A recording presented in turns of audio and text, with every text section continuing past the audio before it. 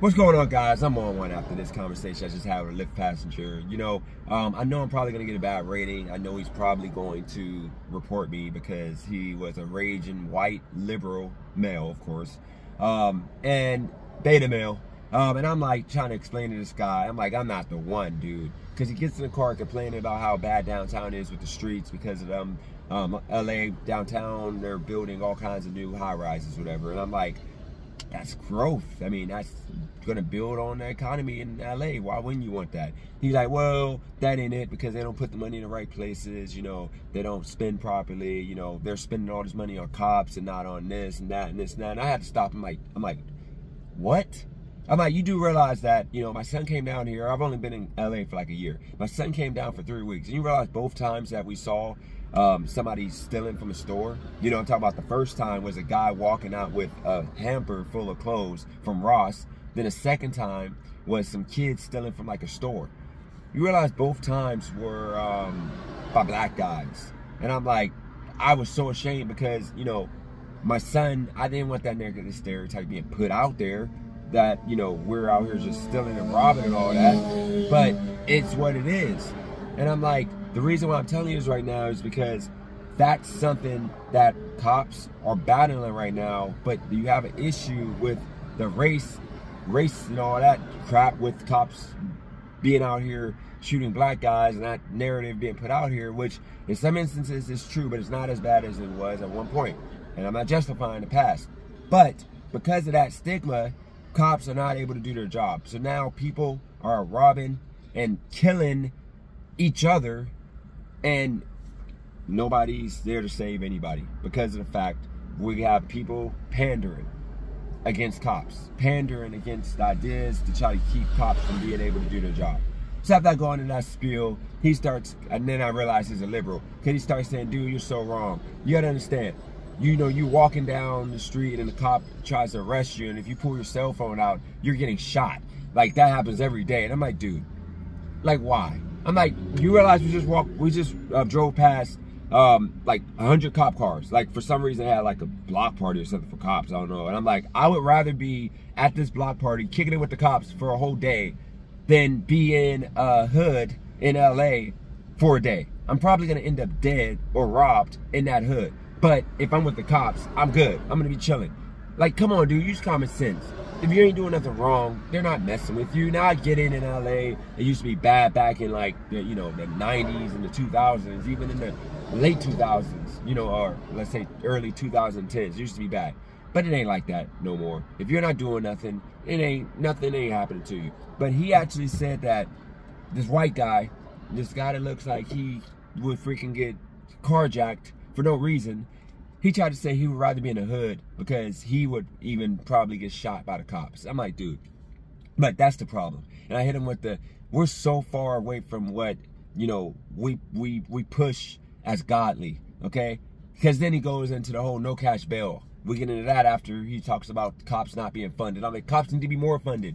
You know how long it takes to get a cop to show up if somebody robs you? Somebody broke into my car or stole my catalytic converter, and it took me like a day to finally get the cops to like come, and then when they were on their way, I guess they got a call, because when I called back to see where they were at, they told me I just gotta do a report over the phone or on the internet.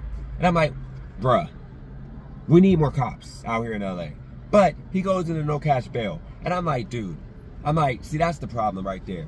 You guys are capping. You're so hard on trying to make it okay to be a criminal. I'm like, I apologize. I don't know if you do criminal stuff, but I'm sorry. Like, if a guy is habitual going to Walgreens and stealing stuff, he deserves a bail. But he has to pay that bail. But no cash bail? No. That's gonna allow people to continue committing crime over and over again. No consequences, because they don't gotta put addresses down. They don't gotta put addresses down. They can say they're homeless and they don't gotta show up to court. And that's the point.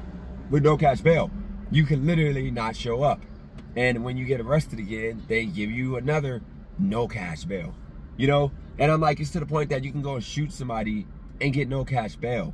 I'm like, no, we need law and order. And that's the problem with California, the reason why it's so bad and it's getting worse, more worse, and worse by the year.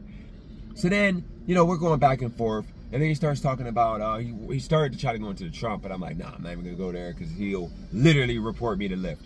So I just kept it like, I go back into the whole, black privilege situation. I'm like, look, this is the problem. Because he tried to say that. I'm like, look, I don't want nobody telling me that I got to worry about cops. Like the white man is the reason why I'm not where I want to be. I don't want to hear none of that. Because you know what? My son, I don't tell him none of that. Because in 2023, nobody can hold my son back other than than him. Not doing good in school, not working, not contributing to society.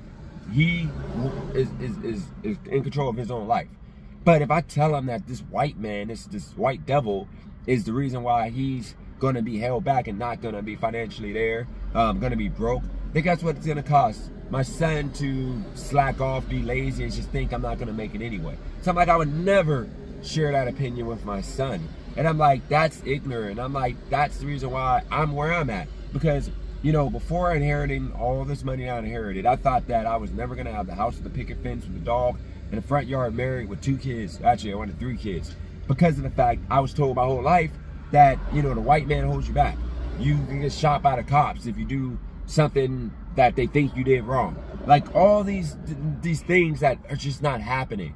I thought they would happen. I never thought that I could do anything. I didn't see myself as, a person that had value, anything to offer.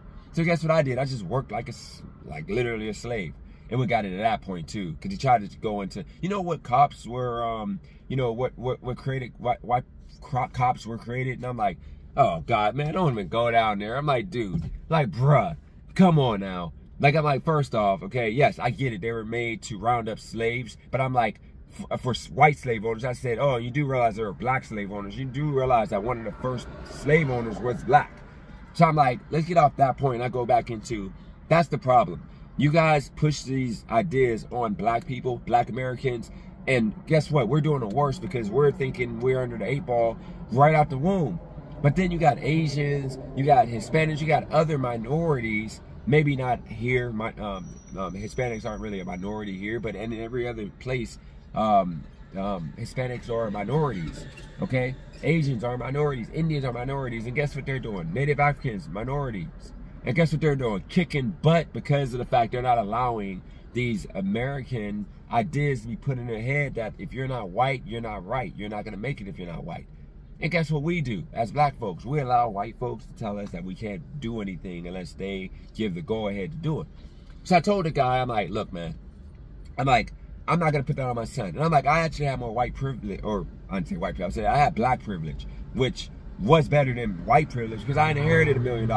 And I said, guess what I did? I fumbled the $1 million. You literally gave it away. I tried to do what was right by my family and everybody, but I, for the most part, gave that money away. And I said that was on me. I made that mistake. And guess what I did? For like a few years until I moved to Las Vegas, I blamed everybody else. I blamed the government. I blamed white men. I blamed, even though this white guy that stole $82,000 from me that I had put towards this semi-protein, but that's a whole nother story. But I told him, I'm like, I said all these, these people are the reason why I'm broke instead of me. I didn't have to spend another money. I could have lived in the house I had and just worked the day job just to pay my utilities. That would have been good. But instead, I fumbled the bag. That was on me, nobody else. But I'm like, because of me having everybody around me telling me that it was the white man's fault or the way that America's set up, we're not set up to have money and this stupid crap, I felt bad for myself, sorry for myself for years. Until I moved to Las Vegas and I had a couple black men come in my life from just doing rideshare, gig work, like just having conversations like, dude, pull yourself up by the bootstraps. Stop complaining, stop crying. I did it. I'm a lawyer. I'm an investment guy. I'm this, I'm that. All these successful guys, I never saw successful guys when I was in Youngstown. I'm talking about a next level of success. My grandfather was the only successful guy, but when I got aware as a young adult, they laid him off, like a lot of people with the steel mills. But other than him, everybody that was successful was drug dealers in my life. So I moved to Las Vegas and actually saw black doctors, black lawyers, black people winning, black excellence. It changed my whole life, So I'm like, I don't want to hear that whole, like, if white people aren't telling us or giving us the avenue to succeed. I'm like, that's racism. That's racism, literally. Like, you don't hate me, but you're literally, you think that you're better than me because of your skin color. And then he's like, after going on a little rant, like it wasn't straight rant because he was rebutting and we're going back and forth. But at that point, I'm like, okay, you know what? I'm like, you got it. You got me. And he got out my car. And he shut the door real hard, even though he said, nice conversation, but I know he's mad. Because I just don't understand these liberals. And I'm going to continue giving them smoke because you know what? I'm sorry. Stop pushing out on minorities. Stop pushing out on black people. Like, they don't tell, I'm like, I bet you anybody, you don't tell your son or your grandkids that they can't make it in life because of somebody holding them back. You don't tell them that. But you're quick to tell me as a black man, you're quick to coddle me. Like, if I told you I had a criminal record, because he tried to, like, sympathize for, like, me if I had, like, he insinuated like I had a criminal record. He's like, you know, like, if you got a criminal record, I don't know if you do or not, but if you got a criminal record, I don't think you should, you know, get out of jail and you know, not get money to have a better life for yourself because, you know, you get out of jail broke. I'm like, what happened to white people when they got out of jail? Do they get money? I'm like, no, nobody gets money when they get out of jail. I think that they should do a better job putting people in programs to earn money after they get out of jail, due to the fact that, you know, most people that get out of jail with nothing are going to go back to doing the same crime that they're in jail for. So after going in, you know, with that guy, he gets out the car, and then, you know, I'm like, I got to do a video on this. And I know this video is all over the place, but this guy, I didn't even take my energy drink today, and he got me on one. Because for the life of me, when are we going to get to the point in this country that white people like him, who are literally liberals, and they're in power out here in most places that are like black majority, like most places that are like majority black or liberal democratic places, these are the people that are making policy. These are the people that are setting up these programs. They're setting up black people to continue being poor, continue being the worst off financially as a whole. They're the ones putting this stuff together because they're not giving people who are law-abiding, do the right thing, rock work ethic, trying to grind, trying to just be great. They're not giving them anything. They're only pushing things for people that choose not to work, who choose to do crime to feed their family. Like, he literally said that. Like, you know, people don't steal because they just want to steal. They steal because, you know, they want to feed their family. I'm like, okay, so if that's the case, why aren't they stealing at Barnes & Noble? Why is all the Barnes & Noble in this country, there hasn't been one burnt up?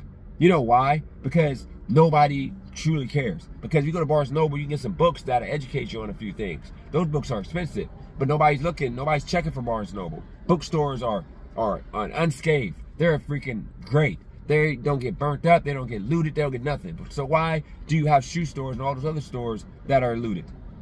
Because people, they go for things that they can potentially wear, but potentially sell. And I get that. But guess what? It gets to a point that you get that item, you sell that item, you're gonna get that little quick fix. Why not go to work and earn your money? And you're gonna have a guaranteed fix. You know, I just don't get it. And you know, I do things like sports betting in California is illegal. I get it. And if I got caught doing it, I'm gonna do the time, and I'm gonna do it with a smile on my face because I did the crime. Now, if I got framed for doing it, I wasn't doing it, then yeah, I'll be mad. But if I did it, I'll do it. I'll do the time. If I more likely won't have time because I don't have no criminal record. I've never been arrested before other than for driving with no insurance, but that was dropped, completely taken off my record. But the whole point of that matter is this. I knew I was gonna have to deal with this in California, but this is my first experience with a white person that tried to tell me how it feels to be black. Like, because I don't fit the narrative, because I didn't tell this guy and allow this guy to call me a victim, he felt like he was more black than me. Like, he could speak on what black people are going through. I can't speak on what black people are going through because guess what? We're not a monolith. We're not one thing. We're multiple things, just like white people. Like, I might generalize people, but I know that there's different people. Like, I don't say all white people do this, all Indian people do this, all black people do this. I say a lot of us do this. A lot of us do that. You know, and then if a majority of people do, like, for example, majority of kids are growing up in single mother households, okay? Right now in America. Majority of black kids grow up in majority single mother households. So when I talk, you know, about the fact that, you know, 9 times out of 10, you ain't got a dad, like, in the household, you can't be mad because that's statistically true. It actually be 7 to 10 chance of you growing up without a father. And that's a crazy, disgusting stat you face, you know? And you know, like I give my child's mom all the credit in the world. You know, my son's mom, she kept a man in the household no matter what. You know, even if she, you know, moved on to somebody else, whenever, she still kept a man in the household. You know, a husband. She's married. She did what she had to do. She was smart in regards to that, because she knows that you need a man in that household, just like you need a woman in the household. You know, but those things that literally create success, seems like we're just not pushing them anymore in America. But I don't know. I'm sorry, guys, for going on this long rant, but I had to get this out because I'm just tired of the, you know, the pandering to me just because I'm black, making me feel like I'm less than just because of my skin color when I could be as great as you. I just got to push and do it. But for now, appreciate you guys tuning in. If you liked the video, hit the like button. Subscribe if you're not subscribed. That's all I got for now. I'm out. Peace.